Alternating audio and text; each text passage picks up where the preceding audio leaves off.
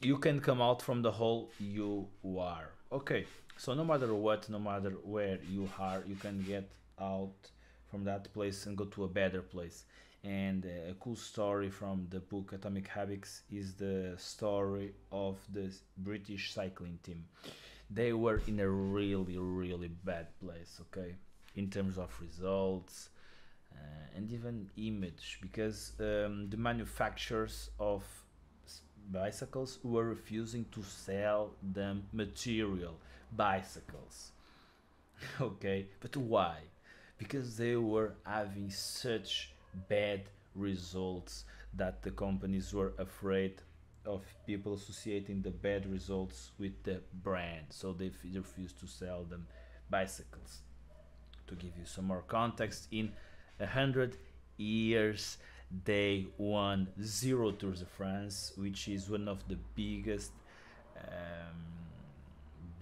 races in cycling, and they only won one Olympic medal in more than 100 years. Okay, so they were in a really, really bad place, but with a strategy, a philosophy, with a beautiful mind, the mind of Dave Brailsford, they they were able to reverse this trend, and very, very quick, very fast. How they did this? Well, they did this with the aggregation of marginal gains. The aggregation of marginal gains is looking gains, no matter how small, how invisible they are, to add them up one on top of each other and let them accumulate into, well, big results. And which results they were? Well, I will tell you. The results were that in 5 years, in 2008, the Olympic Games, they won 60% of the medals there, and in Peking. And 2012 London, they brought home um, loads of medals, and they established 9 Olympic records and 7 world records. Okay, so they start seeing. Oh, and just to finalize, they also won 6 Tours de France in 7 years. Okay, 100 years winning zero, and then in 7 years they won six. Okay, and they started seeing these huge results just in 5 years, less than 5 years. Okay, and in practice, and I'm going to have it in a moment, what they did.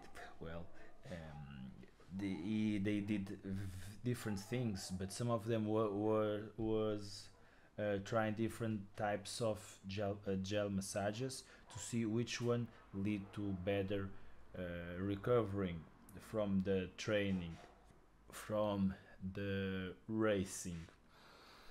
And I believe that's a little bit normal or expectable from a team, right? Redesigning seats, seeing which clothing were best for racing, but, well, they even went to areas that I find more interesting, or maybe not expectable, like hiring a surgeon to teach them how to wash their hands more efficiently, so they could decrease the probabilities of getting a flu, of catching a cold. Isn't that amazing? Yeah, it really is. And you can use this to inspire yourself if you want. From going from a really bad place, it is possible to go to a better place, or actually the best, one of the best places in the world. They went from being the worst from the best teams in the world. Okay, and this is the same for habits, because you need to start small to create a habit, or you should start small. Except if you are those persons that say, I will create a habit, and you are bald as hell and strong, and you are one of those rare individuals that from day to night to day you can start doing whatever you want. That's awesome. But for most people, you should start small, very, very small.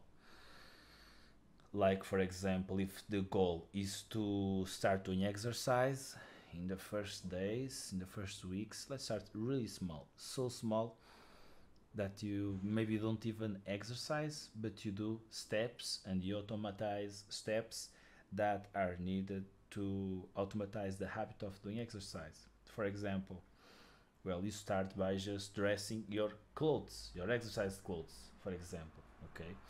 And you start creating like that habit, and then along the way you expand a little bit along the weeks until it's full automatic. Okay, that is for exercise, for example, and for any other habit or whatever you want to achieve.